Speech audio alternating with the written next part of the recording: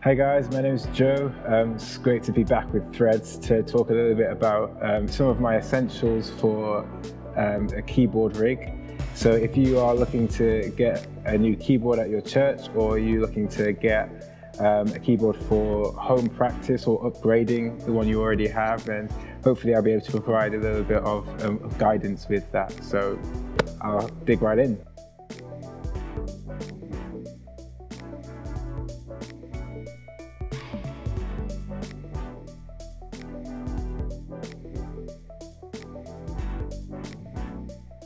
My first essential, I guess, for looking for a keyboard that would be suitable for using at church or at home for practice would be a good keybed. So number one, it has velocity sensitivity. That means it is sensitive to how hard or how soft you play. So that allows for more expression, and it's like a real piano would do. Like, you can play softly or you can play loudly.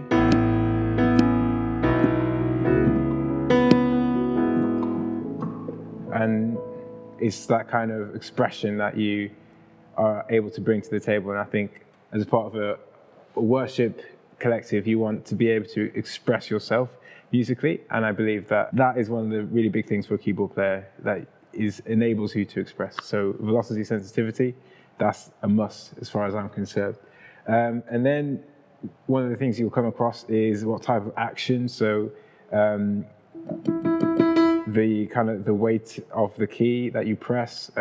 So you have lots of different varieties. You can have synth action, you can have semi-weighted action, you can have full weighted and hammer action. So I guess this isn't so essential. You can probably get away with playing with like a semi-weighted keyboard. My other rig is a semi-weighted keyboard.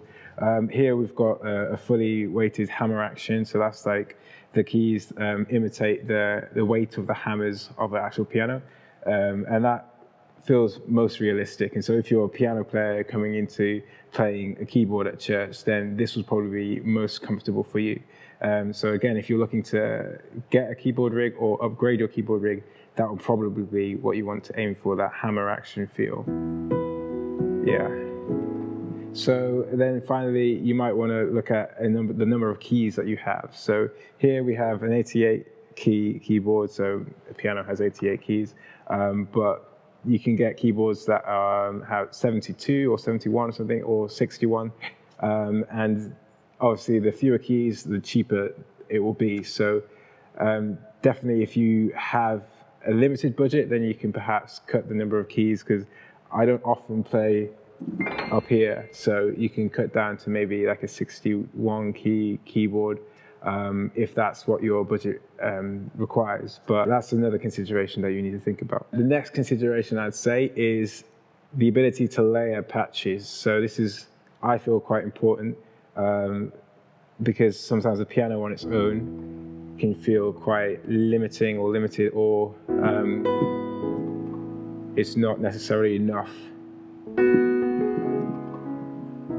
So most modern worship keyboard players will layer the sound with a pad.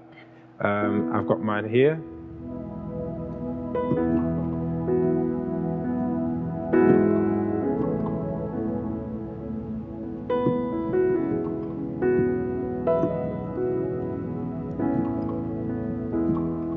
And so that's a really helpful thing to do. And so you can get quite affordable keyboards that are able to layer sounds. Sometimes you might have to like hold two buttons down, and then it will allow you to do that. Sometimes it's more like this keyboard here, where you can assign things to sliders and then have the sound layered together, and you can change the volume on the fly, which is really helpful. So I think that's the next essential thing that I would say you need. And then finally, you might want to look at the sound quality, particularly if you're upgrading from a more affordable keyboard rig to a more expensive one. You want to think about the sound quality. So a lot of these digital pianos, they use modeling to generate the sound. So they'll model the sound through like digital algorithms to produce a sound that sounds like a piano. Some use more the expensive ones will use samples. So, you know, you put a microphone to a piano and you press a note, and then when you press a note here, it sounds like that, except that doesn't sound like a piano at all. yeah, more expensive keyboards will have better samples and will sound more realistic. And so if you want to go up and upgrade in how it sounds, if your current keyboard sounds a bit tacky, sounds a bit old, then you might want to look at getting something by Roland, something by Yamaha, something by Kawai. If you have a lot of money, something by Nord, to get those more high-end piano samples that sound more realistic. But that's not the only route, so that's like a hardware route. But you could go another way, you could go the software route. So that's something that I do myself personally. I use MainStage, but if you don't have a Mac, and I'll come on to MainStage in just a sec. If you just have a Windows computer that has maybe 8 gig of RAM or higher, then you could definitely get something called Ableton, which is just a piece of software that allows you to pull up piano patches or whatever, and you can play using that. It's as simple as this. So I've got Ableton over here, and I can pull in a piano, and this will allow me to play a piano sound. So that's as simple as that. And so Ableton you can get on whether you have a MacBook or whether you have a Windows computer, and you can get the entry-level one for perhaps, I think, £70, or you can get a free version of Ableton, which comes free with a lot of products, a lot of MIDI controllers, and a lot of audio interfaces. And on that note, an audio interface is something that will come in very useful if you're going for the software route. So I've got a little red box, I don't know if you can see it over here, that will act as the audio sound card. So it will turn the digital signal into an audio one that you can play through a speaker. And you will probably need one of those if you're going to go the software route, because the sound card in your laptop is probably not as good as this dedicated one would be in its audio interface. So if you get one of these audio interfaces, maybe by Focusrite or something like that, often they come with a free version of Ableton or a free version of any other digital audio workstation that you can put up a piano patch in, and then you can play that. So that's a really good option. If you happen to have an Apple MacBook, something like that, then you could go for MainStage. MainStage just costs, I think, £30. If you already have a MacBook, then it's not that much of an additional cost. And then you can play, again, you can have pianos and pads, and you can pull them all in, and you can play that way. It's a very, very good investment to go the software route, primarily because there are lots of third-party developers of software like pianos and synths, and so you can massively broaden your sound with them. It can cost a little more. So I have a piano sample that cost me £40, and that was half price. So they can get ridiculously expensive, but the return is actually great. So it sounds like the real thing, essentially.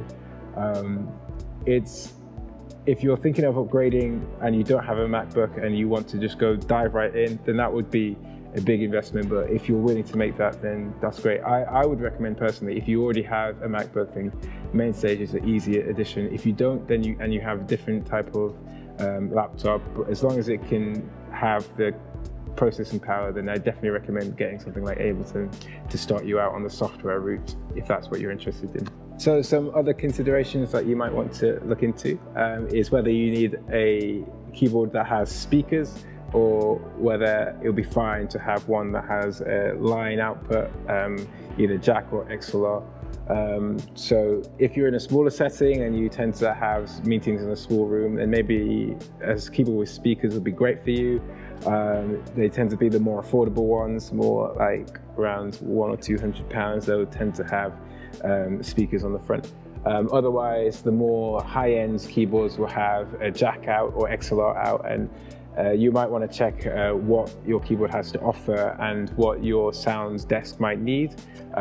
Those are things to consider. Another thing to consider is the ease of use. So perhaps you're might be upgrading your keyboard rig and you have maybe 1 or 2 keyboard players who play now and again at church, they won't have necessarily the time to get very in-depth and very related to the keyboard that they're going to be working with, and they might have to turn up on a Sunday and just have to pull up the patch that they will work with. So you want it to be quite easy and familiar to use. So if you have something that has like loads of knobs and loads of sliders, that might be quite tricky and you might require some training. But if you have something quite simple, you press a couple buttons and you have a pad and a piano, then that's great as well. Also, if you're going for the software route, then that will definitely need some training because it can get quite complex very quickly when you're looking at that. Finally, if you're upgrading your keyboard or buying a keyboard, then it's definitely good to think about a stand. My recommendation would just be a double X brace stand. They seem to do the job. They can hold pretty much anything. So yeah, and they're quite portable as well. So I think that'll be all. So those are my considerations for upgrading or buying a new keyboard rig for your church or for home practice, and I hope that's been helpful for you. Thanks a lot. One more thing for you, I just forgot to mention it earlier. We'll be releasing a free main stage patch along with this video, so if you're thinking about going for the software route, then you can look below and find a link to a main stage patch. We'll have a piano and pad, and it will have some effects, and all you will need is main stage. You won't need any third-party plugins or anything like that, and that will be a great start and a great helper for you to start your journey on the software route. So that's our gift to you, and we hope that it blesses you.